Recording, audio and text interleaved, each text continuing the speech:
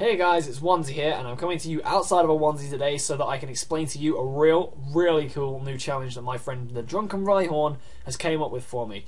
Basically, it's going to be like a weekly challenge-based series called The Rivalry, and it sounds so cool. He's come up with the rules for it here. Basically, it's going to be a challenge-based thing, so it's going to be one challenge a week, and it's going to switch between each challenger each week. So 1 week you'll have me, 1 week you'll have him. It won't be 2 weeks in a row, so you can't have me going 2 weeks in a row, you can't have him going 2 weeks in a row. Oh my god. It's basically got to alternate each week. And the challenges, they can be anything from sports to public dares to challenges, cinnamon challenges, like food challenges, Pokemon challenges, like he could dare me to try and get a sweep of the Magikarp or something like that, and it sounds amazing. Basically, the general rules for this are: if you complete a challenge, you earn 1 point. If you fail, the opponent / challenge setter gets a point.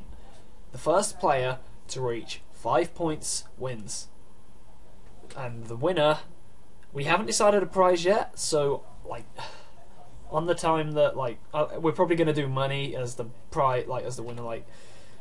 I don't know, I'm probably going to do some weird video for you guys as well. I'll do some forfeit video for you guys if I can't win this, and he'll do a forfeit for my channel as well. And if both players reach 5 points through completing every challenge set, a tiebreaker will be set by an outside individual. So basically, if I reach 5 points and he's only on 4 because we've both completed every challenge that's came to us, and this is an example, but if I'm on 5 and he's on 4, I'm going to give him a chance to get to 5, and if he does get to 5, I'll give him a tiebreaker, or vice versa. If I'm on 4 and he's on 5, he'll give me a tiebreaker, because it's not fair that we just let one person win because they started first. So if that does happen, a tiebreaker will be set by an outside individual. Yes, an outside individual. So I could have one of you guys, I could have one of his subscribers, I could have someone off my Twitter, I could have someone in real life. I'm probably going to have you guys though. Either you guys or one of my real life friends. Probably a combination of both. I reckon what we'll do is, I'm going to set this rule now.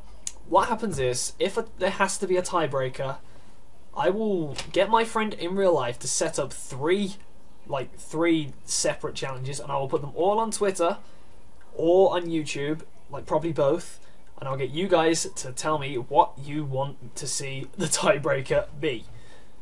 And that will be so awesome. And the challenges that we set each other must be completable. You cannot give them something impossible, oh, I don't know, jump to the top of a house or something, or jump off a house, because that's physically dangerous and we want to keep this fair. And challenges can be anything, like we've said, from sports to public dares. However, if someone breaks any rules, they are disqualified if they do. So if I say, oh yeah, you've got to, I don't know, if I do something that I know is impossible to do, if I give him something that I know is impossible to do and he doesn't know that it's impossible, and he tries to do it and fails, I've cheated and I will be disqualified, and I'll have to do about 10 tiebreaker things, like forfeit challenges. If you fail, the opponent will get a forfeit. The opponent will get a forfeit as well as a point. If you fail to do a challenge, the other person will then get you to do a forfeit challenge, which must be completed, otherwise you'll give them another point. This may seem really complicated, but I will put a link to all the rules down in the description, and I cannot wait to get this started. This is going to be so fun.